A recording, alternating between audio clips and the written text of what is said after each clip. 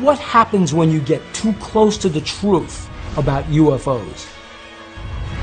Some say you get visited by the silencers. My son was shot in the head at point-blank range. They often arrive as men in black. They know where you live, and they know where you're going to be at any given time. He said, "Mr. Rhodes." And of course, I don't know him, but obviously he knew me. Who's behind this supposed covert program? Some say it's a secret government agency. There are at least 20 levels of security clearances above the president. He has no need to know about these programs.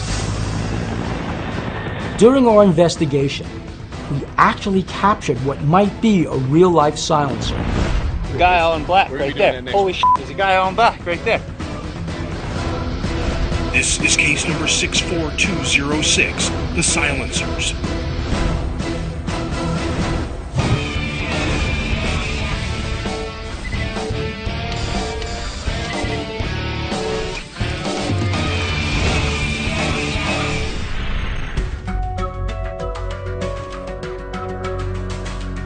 The one thing we have not investigated thus far is the story of the men in black. That's kind of the most menacing and threatening part of this field. Who are the people who silence the people who talk about UFOs? Men in black are real. Reports of men in black go all the way back to the 1940s when folks first started reporting sightings of flying saucers. And that's no coincidence. Well, I always thought it was just a myth. I mean, what do you have about men in black? I mean, if they are real, then they're more mysterious than UFOs. There's tons of video footage of UFOs. You hear about them on the news, and the same thing just doesn't happen with the men in black. All you have about the men in black, at least that the general public knows about, is purely fiction. The challenge that I'm going to have with this investigation is separating science fiction from science fact. If men in black are real, then why aren't they mentioned in the vast majority of UFO sightings? We have eyewitness testimony from people who have been visited by the men in black. We're actually going to be talking with people who were threatened, so we know that men in black are a reality. We just don't know exactly what or who they are. On the surface, the mere mention of men in black sounds so unreal and so unbelievable, but there are just too many witnesses and too many cases of men in black encounters to ignore. Men in black appear to be agents of some kind, who mysteriously show up after certain UFO sightings and attempt to silence the witnesses. They reportedly use fear, intimidation, and outright threats to keep people quiet. We have reports of men in black being Army or government officials, hybrids, part alien, part human. We even have reports of men in black being outright alien. In the beginning, they showed up just to retrieve evidence, but it progressed to outright silence.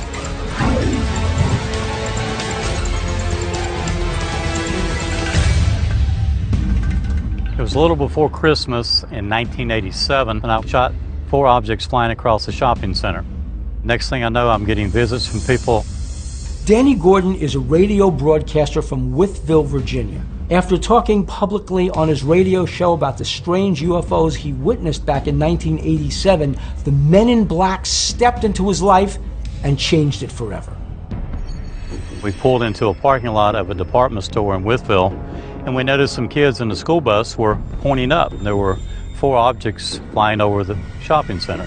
So I got my 35mm out and shot the 4 objects.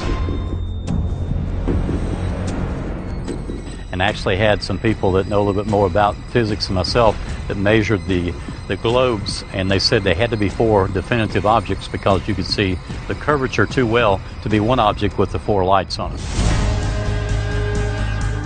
Danny's photo shows possibly 4 separate objects together in the night sky. He saw it, as did a handful of other people who happened to be in the parking lot that night.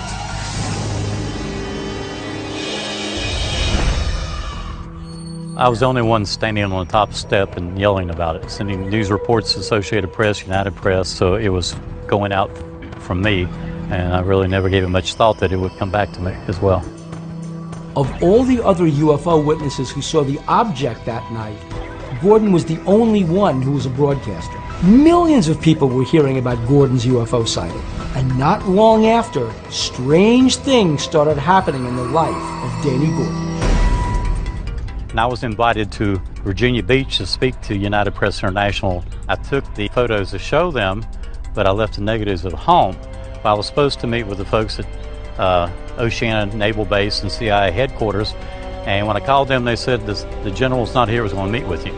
By the way, did you bring the negatives? And being an old dumb country boy, I said, no, I left them at home. When I got home from Virginia Beach, I found that my negatives, only those negatives had been taken. If the negatives just disappeared, that'd be one thing. But for Danny to tell the CIA that he left the negatives at home, and then to find the negatives missing, that just seems more than a coincidence. It doesn't sound like you were actually threatened at all. Did that ever happen in any way, shape, or form? I used to get telephone calls saying, you know, this is time you leave alone. It's a defense matter. There were government-issued black cars following me to home. The gentleman called me saying, if you talk to these reporters, you're going to put yourself or your family in very jeopardy. And I did. In 1991, the ongoing intimidation of Danny Gordon became more than just threats. It became actual physical violence. My son was at a party, and we shot in the head at point blank range right here in the temple, .32 Magnum. He passed out on the table at 9:30 and woke up 21 days later in the rehab center blind in Roanoke. We still don't know who shot him, because the other guys at the party first said it was some guys dressed in black. Then they changed the story and said it was him, and from 1991 to now, we don't know who shot him. Do you suspect that the men in black came to these witnesses and persuaded them not to continue with their testimony? I would hope not. I would hope not. So I said, if there's just an iota of a chance that it might have been connected to the UFOs, I told my wife, I cannot continue to do this and take a chance. Whether or not the men in black shot Danny Gordon's son remains to be seen. The incident frightened him so much, though, that he stopped talking about UFOs, period. Now, talking to us 18 years later, he's finally breaking his silence. Do you believe that the men in black are real, they actually exist, and what do you think their purpose is? There's no doubt, because I've talked to too many witnesses who've had UFO visitations, sightings, and then had the men in black come and try to look at their pictures, take their pictures. Some people actually had them seized. Now, whether or not they dress in black, I don't know, but I know that someone came to my home, broke in my home, and who knows, may have been involved with the shooting of my son. If the men in black did indeed shoot Danny Gordon's son, they left no incriminating evidence. To get closer to the answer, we need to find a case where some tangible evidence was left behind.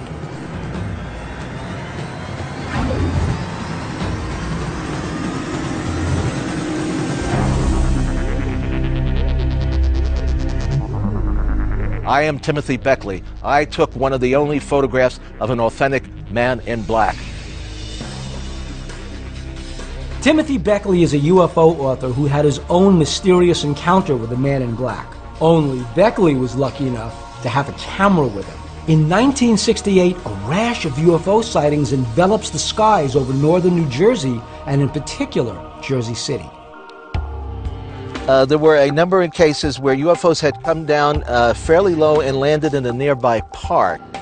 And several teenagers had been very upset, and they ran and told their parents. One of the individuals that I was in touch with was a fellow by the name of Jack Robinson, who was the investigator on the case. And he actually claims while they were interviewing these teenage witnesses that they could see the black Cadillac parked down the street with the tinted windows, and every once in a while the window would roll down and somebody would peer out. While he would go to he worked in a bank in New York, he would take the PATH train over every day, and his wife would go out and do the normal errand shopping and everything like that, you know. And she reported while she would leave the building, there would be a mysterious person standing in the doorway across the street, dressed in black hat over its face. So we decided, well, we're going to take a drive over to Jersey City one morning, kind of to see if anything was really going on. Well, sure enough, we get there, and here is this individual standing, stone-faced, in the doorway with the hat pulled down over its eyes, dressed in the black, kind of looking like it didn't belong in the neighborhood. So Jim hands me his camera. I go and I lean out the window and I take a photograph of this individual standing in the doorway.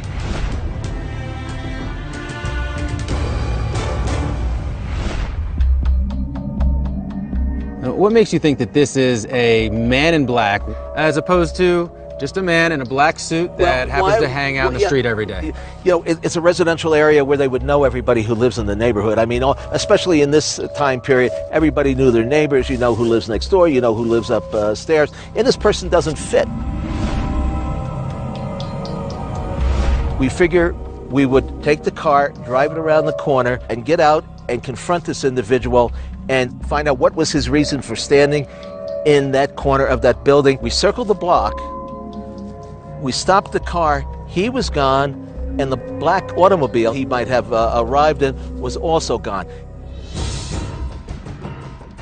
He just disappeared almost into thin air. Somehow, Beckley was able to catch the alleged man in black off guard. This is historic. For the first time ever, an actual man in black is caught in a photograph. Yes, Tim Beckley snapped a picture of a man in black. But what if that's just it? A photograph of a man who just happened to be wearing black. You're confident that men in black are real. This is real. This is not mythology. This is not something that somebody made up. No, it is not. This is really happening. And this photograph proves it.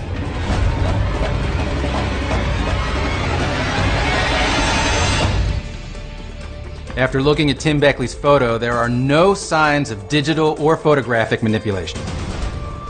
And the artifacts present in the photo are more than likely a byproduct of the film's emulsion. Tim shot this photo in Jersey City in 1965. The truck shown in the foreground is a first-generation Chevrolet C10 pickup, and this is probably a 1962 C10. You can tell by the rounded single headlight, the inverted windshield wiper on the passenger side, and the large rectangular side view mirrors. If this were a real man in black, he more than likely would have been aware of Tim's presence and simply wouldn't have allowed this photograph to be taken. Or because this is an urban, commercial neighborhood with street parking and traffic, he might have just not noticed Tim's presence, or simply just wanted to hide in plain sight. At this point, we have Danny Gordon's encounter with men in black who may be responsible for allegedly shooting his son. And we have Tim Beckley, who actually took a photograph of a man in black. So far, the men in black have been threatening from a distance. What we need now is to dig deeper and find someone who's been threatened face to face by men in black. Two men approached, dressed in black. They looked at me and says, "We'll see you again soon."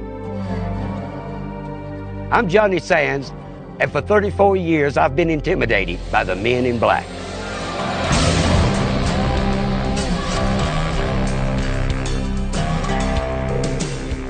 We're meeting with Johnny Sands, a country singer who in 1976, while driving outside of Las Vegas, had one of the strangest men in black experiences we've uncovered thus far. I could see a light beam in the sky directly to the right of me. It was a cigar-shaped looking object. Johnny Sands' car then shuts off. While he's working under his hood trying to get his car restarted, two of what he refers to as aliens walk up to him. And as they come closer to me, I started to run, but I realized I couldn't move.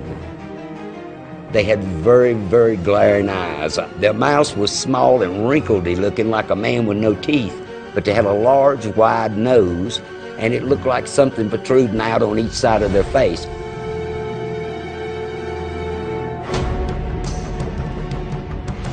The one began to talk, but he wasn't talking through his mouth. So I asked him, "Where y'all from?" And he said, "Up there." They asked me all these questions, and he says, "We'll be going, but we'll see you again real soon." They turned and walked away, and a flash of light went, and they were gone. Johnny Sands' alien encounter grabbed a lot of headlines. He was a celebrity for it. A few days later, the Sahara Hotel invites Johnny to do a public demonstration of sorts in their lobby. They hire an artist to draw one of the aliens that Johnny saw. When he got to the gills and the nose, the artist says, why do they have a nose and gills? And I said, I really can't answer that question. That's when the two men walked up and was standing there dressed in black. I did notice the one, he was a little clumsy in moving. He was kind of on the stiff side. He would lean in toward me, and then he said, "Let me answer that question for you if I can." There is an area in the sky that's 8.5 light years from here. It's called Sirius. He said there is a planet that is known to be an Aquarius-type planet, half water, half land. And so this will explain the gills and the nose. He says, but we got to go now, but we'll see you again real soon. Well, that's the same thing that the aliens had just told me in the desert 3 or 4 days ago. As they went out the door of the hallway, the security guard was no farther away from behind him than you are from me. But when he got to the door, he turned around and he come walking back, and he says, them guys just totally disappeared in thin air. Maybe in this case, the men in black are playing mind games with him, not to dissuade him from talking, but to make his story seem so weird, so incredulous, that when he does talk, nobody believes him.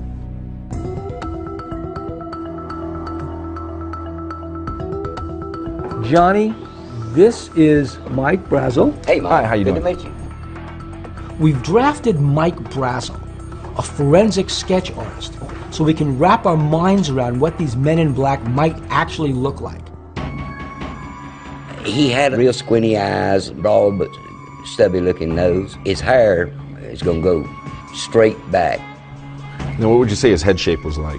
Kind of boxy looking with a heavy-duty, broad chin. The mouth was not too big.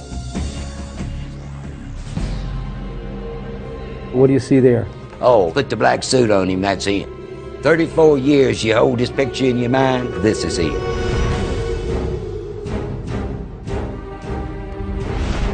The sketch of Johnny Sands' Man in Black is apparently spot on. I get a sense that Johnny's actually disturbed by looking at it. What do you think of Johnny Sands' story? He was very specific about what happened. It just seemed like, because of the detail, I think something real happened to Johnny Sands, and I don't think we can ignore that testimony. Johnny Sands not only passed a lie detector test, but he also passed a voice stress test. According to the authorities, he's apparently telling the truth, and as far-fetched as it sounds, I'm inclined to believe him. We're hearing a lot of different things. We're hearing that some of them are intimidating, others are acting very weird, like possibly they're alien, as you might suggest. And so far, the only pattern that I have is that these people are seeing men dressed in black clothing. I mean, it's not just seeing men in black clothing. They're seeing men who surveil things like the photograph that Timothy Beckley showed us, or people who give warnings and then follow through on the warning. Whether these men in black are humans trying to protect the secrecy of the presence of UFOs, or whether they're actual aliens observing what we're doing, one thing is crystal clear. There is a direct connection between men in black and UFOs.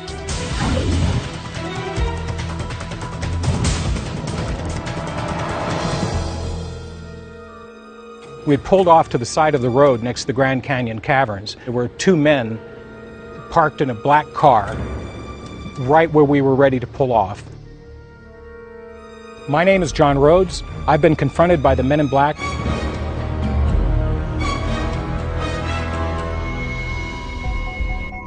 We met John Rhodes in a previous investigation when we were looking for an underground alien base in Dulce, New Mexico. In 1996, when he went looking for an underground base near the Grand Canyon Caverns in Arizona, he must have gotten too close to something important because a couple of bizarre characters crossed his path. I was coming here from Las Vegas to investigate the Grand Canyon Caverns. We're pulling into this pull-off outside a road. Here is a nice, shiny, new black car and two guys there in suits waiting for me. One was leaning against the car. The other one proceeded to walk up directly to me as I was parking. I got out of the car. The gentleman came over to my vehicle, and eye to eye, he turned around and he said, "Mr. Rhodes." And of course, I don't know him, but obviously he knew me. So these guys knew your name? Yes. Wow. They knew my name. More importantly, they knew I was going to be right there. I find it odd that in the middle of nowhere, two men suddenly appear and know John Rhodes' name. I don't think this was a random meeting. He turned to me and he said, well, you know, Mr. Rhodes, you can fall down out there and get hurt. You could fall down in some hole out there and nobody would ever find you again. And I knew this was a threat. And then what happened? They got back in their vehicle, and I didn't even see them leave because I didn't want them to think that they had intimidated me. Did they have any kind of identification either on their jacket or in their wallet? Nothing. As a matter of fact, when I looked at their vehicle, it just didn't have any dirt on it. It's not like somebody else drove by and some of the dirt kicked up from the road and covered their car. Their shoes were absolutely shiny. You could see a reflection off them, black. It didn't look like they had been there at all, as a matter of fact. It looked like they just stepped out of their car for the first time. A brand new car, brand new clothing, brand new shoes, everything, right down to the T. It strikes me as more than odd that in the middle of the desert, they had no dust on their car, no dust on their clothing. How do you explain that? You can't. Why would they warn you about this area? What were you looking for? What's here? You have to remember that only 3.3% of the entire Grand Canyon has ever been surveyed, which means that 96% of that, almost 1,900 square miles out there, have never had human feet set down in it. I think some of these ancient cavern systems that in this limestone for hundreds of square miles is perfect territory to build underground military installations. You don't have to take any dirt out. You just occupy an already hollowed out space. And if they're connected through cavern passages or natural tunnels, it would be perfect to be actually in this limestone area. So the geology of the Grand Canyon Caverns area is conducive to underground caverns, underground tunnels, and John Rhodes thinks a network of underground bases, perhaps connecting the Grand Canyon with Dulce and Area 51, all of which are reported hubs of reverse engineering and alien technology. This is incredible. If Rhodes' theory is correct, that there are tunnels connecting all these underground alien bases, could this be why Men in Black are showing themselves? Am I intimidated? I would say that I would be more intimidated for you.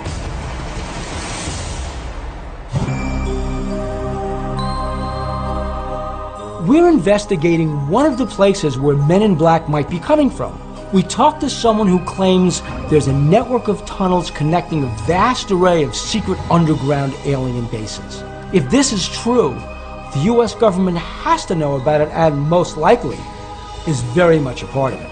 And if that's the case, there has to be a paper trail somewhere.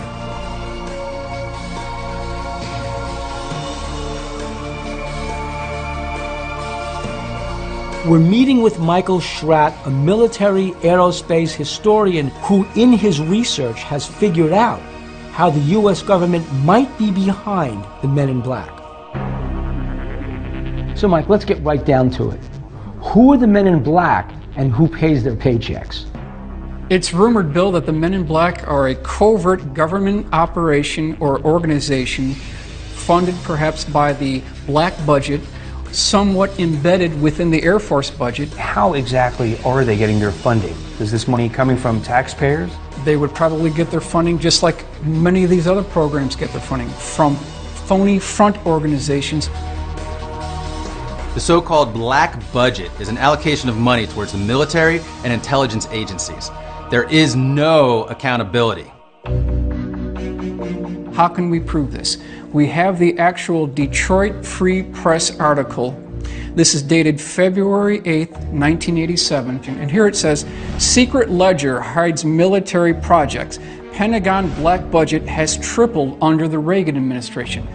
You know what's going on when it comes to the money in the black budgets today. Well, if we extrapolate the data, Kevin, it's clear that this black budget has ballooned to over perhaps $300 billion per year. What are they using this for and why? That's the real question.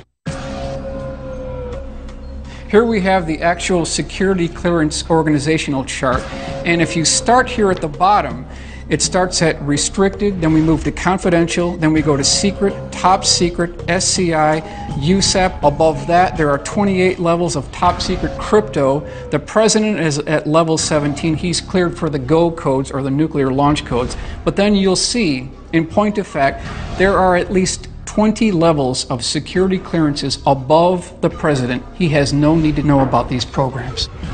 This is all just a theory that there are 20 secret levels of black projects above the President of the United States. It's certainly plausible, though. And if Men in Black are really tied into the US government, then it's quite possible that the President would have no idea. It's plausible deniability.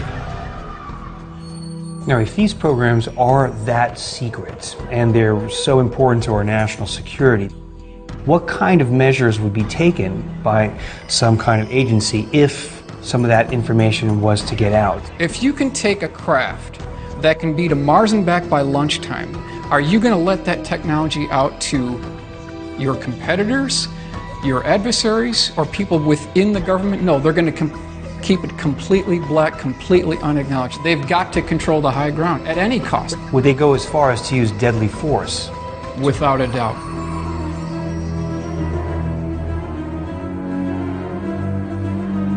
The investigators who've gotten the closest to the truth about the Men in Black died under mysterious circumstances.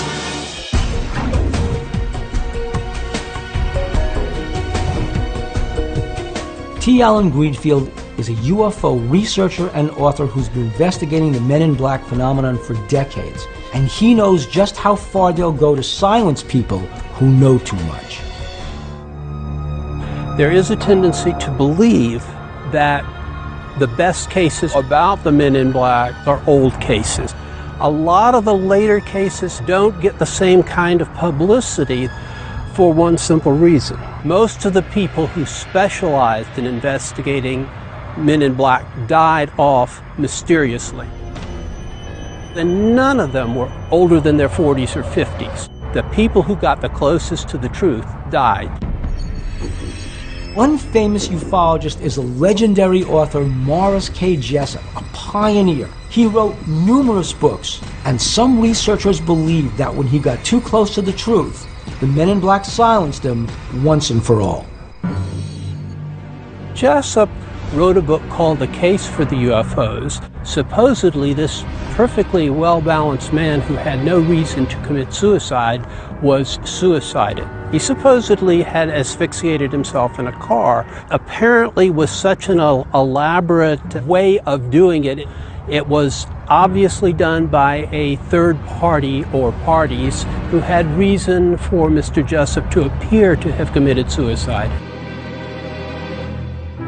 Police investigating on the scene said that it appeared to be a murder faked as a suicide. I believe that he was murdered because he had stumbled upon something in his book. He was a victim of what we can call the Men in Black.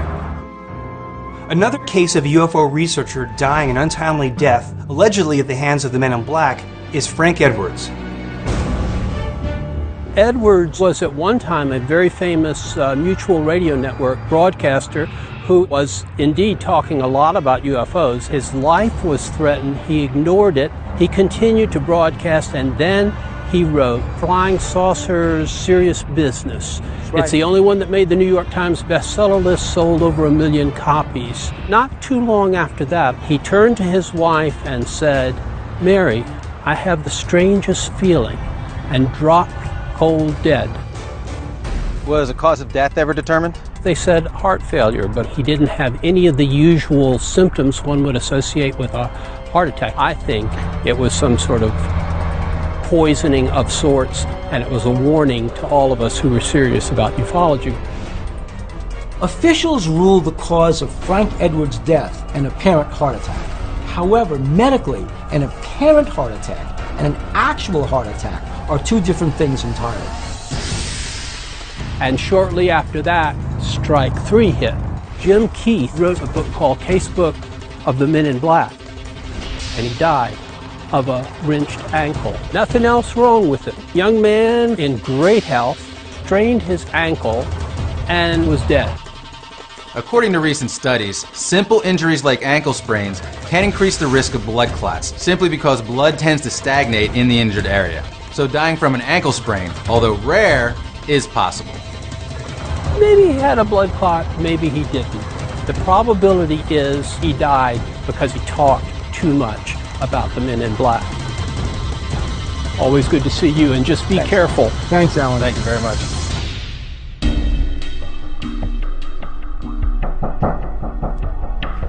Well, gentlemen, I think you've finally found the stories of people who were hurt by MIBs.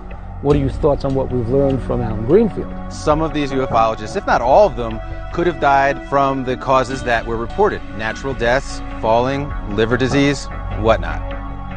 People die at inopportune times, and when they die, there's always something they were working on, and if the work has something to do with UFOs, I think it's too easy to make the assumption that that had something to do with the death. There aren't that many ufologists in the world, right? Why is it that they didn't die natural, peaceful deaths? I mean, these were very strange, mysterious deaths. There's no doubt in my mind that there's a trend here. When all was said and done, Greenfield told us of 7 ufologists who met untimely deaths at the heights of their careers. 7 ufologists who were also outspoken in the media, just like Danny Gordon. Now, this is not a coincidence. There is a connection here. One thing we should do, find some more witnesses who will take us to a place where they encountered a man in black. Find a place where there are men in black. Find a place where men in black are guarding something, and see if we can bring men in black to us.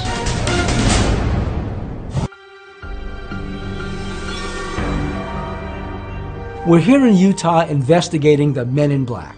About 85 miles southwest of Salt Lake City is a military facility called the Dugway Proving Grounds. It was constructed in 1942 to test and develop chemical and biological weapons for World War II. It has been in continuous operation since then. What's actually going on there now is top secret, and nobody knows for sure. A lot of UFOs have been seen in this area, and some researchers are referring to Dugway as the new Area 51. Perhaps this is one of the places where the men in black are coming from.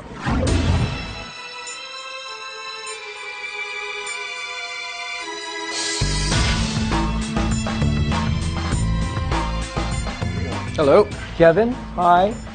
Pat? Dave. Pat, good to meet you. Dave Rosenfeld is a Utah UFO researcher who's been investigating the Dugway Proving Ground for a long time.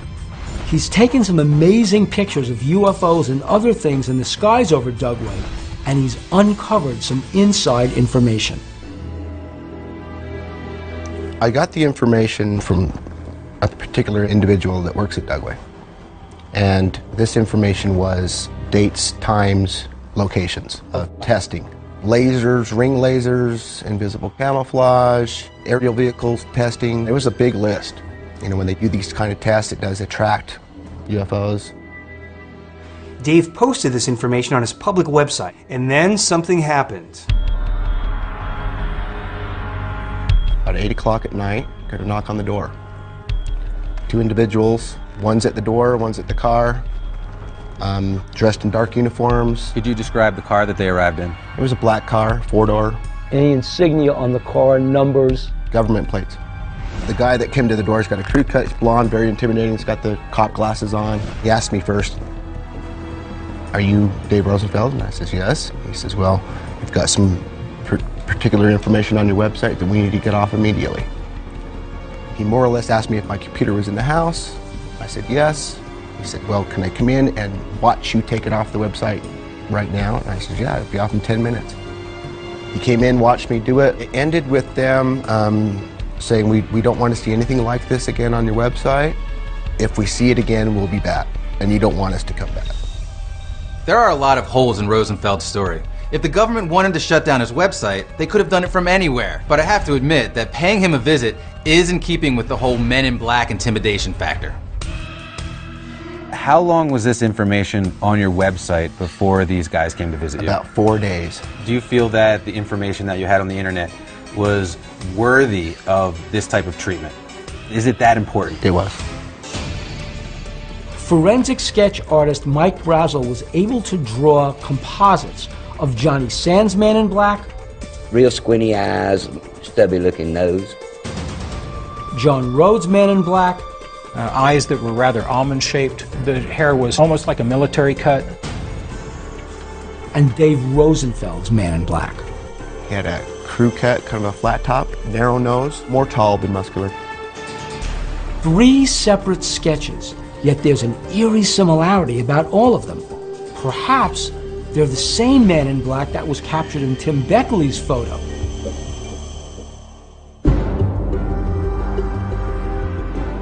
Clearly, there is a UFO Man in Black connection at Dugway. It really is starting to sound like the new Area 51. Perhaps there's a contingent of Men in Black originating out of Dugway. There's only one way to find out. We have to go there.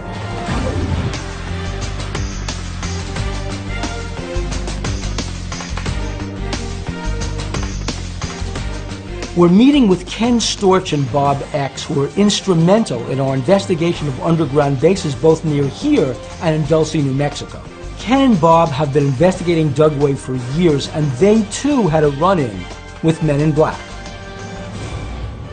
We had intel that this area was the new Area 51, and so we came out here to gather intel and to verify if indeed that was the case. We had stopped in at Willow Springs Lodge, and a gentleman up there that owned it said, "Are you boys going out into the desert?" And we said, "Yeah." He said, "There's been some strange things happening out in the desert."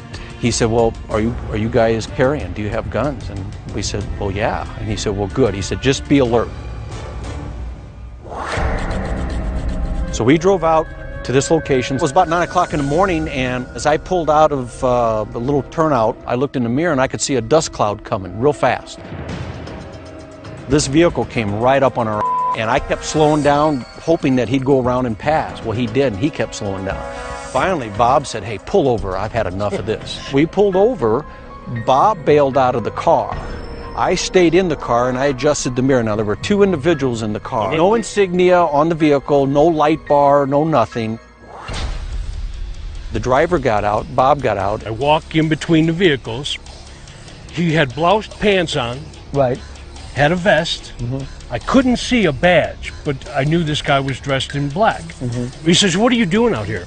I said, "I'm just taking some pictures." He says, "I need to see some identification." I says, "I need to see who you are." And this man goes, "This is all you need to see." And he points to the G14 tag. A G14 tag or license plate is a government plate. The General Service Administration, or GSA, maintains vehicles in a motor pool across the country for official use by government agencies and departments. They're numbered G11 through G91. G14 is issued for an interagency motor pool system for large cars. You can see this place is very remote. There was the 2 of them and the 2 of us and nothing else around. And it could have gone south. So I had my weapon down between my legs. I had the driver's mirror focused on him and the rear view mirror focused on the passenger. They were expecting to intimidate us into giving up what we were doing and you know, pretty much drop to our knees and you know, the Holy Grail type of thing. Well, it didn't happen that way. After that, got back in the vehicle, we took off. He followed us all the way to where the road turns, and we went to Vernon, and he went straight, but he was still on our butt. Maybe just like John Rhodes, Ken and Bob were getting too close to something the government didn't want them to see. I took the tag number down. And what'd you find out? Well, it was very interesting when I got back to my jurisdiction, because I was active law enforcement at that time, and I ran the tag, and it came back to a white Jeep for Bureau of Land Management out of Park County, Colorado. And this wasn't a Jeep. And this wasn't a Jeep. So I called the Park County Bureau of Land Management supervisor, and I said, "Do you have a vehicle with this tag number?" And the supervisor goes, "Sure do." And I'm looking at it right out my office window. And Park County, Colorado is 450, 500 miles away. That tag number did not belong on that vehicle. That raised all kinds of red flags with me. It's all adding up. Men in Black have a long history of impersonating people. And now these 2 Men in Black are apparently caught in a lie. Perhaps those G14 plates were actually taken from another vehicle. Well, let me ask you a question. We're standing here right now. Yep. Do you think there's an eye on you? Absolutely. You better believe it. And they monitor the communication. We've been told that a number of times. If you're on the radio or if you're on your cell phone, this whole area is being monitored. But we're on public land now. Why are we being monitored? Well, the base is right there. No sooner do we start talking about being monitored by Men in Black when 2 helicopters appear overhead. You see that, Kevin? Yep. Here they come. They're going to come right over the top, boys.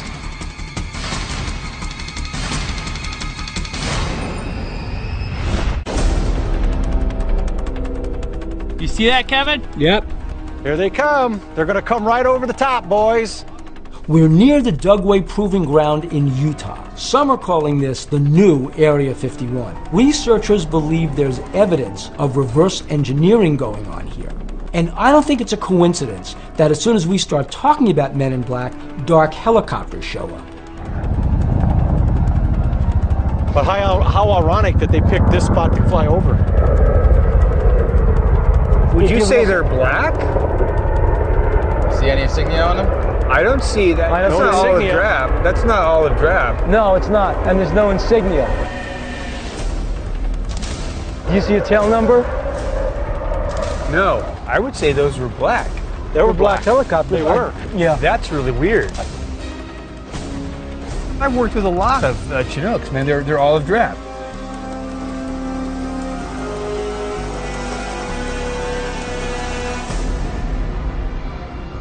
What do you think is going on? Who are these guys, and what are they about?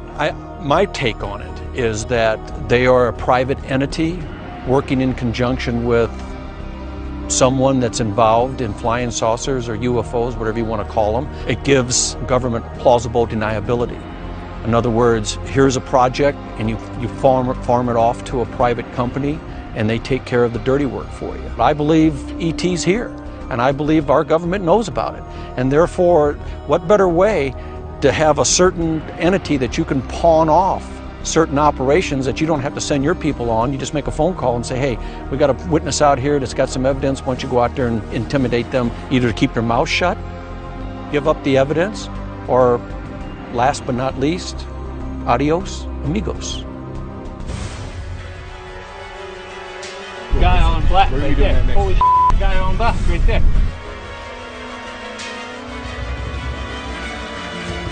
Is he on black? He's getting in, he's walking in front of the white truck parked next to the building. Backing up. Dude, they just hit that truck. The truck pulled behind the building. It's sitting right there behind the building. We're here at Dugway talking about the Men in Black. Is it a coincidence that a man in black has been apparently surveilling us for the whole time?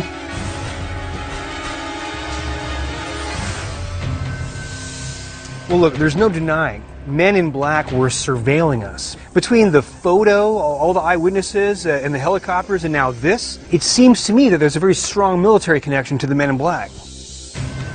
As investigators, we've gotten closer to the Men in Black than anyone.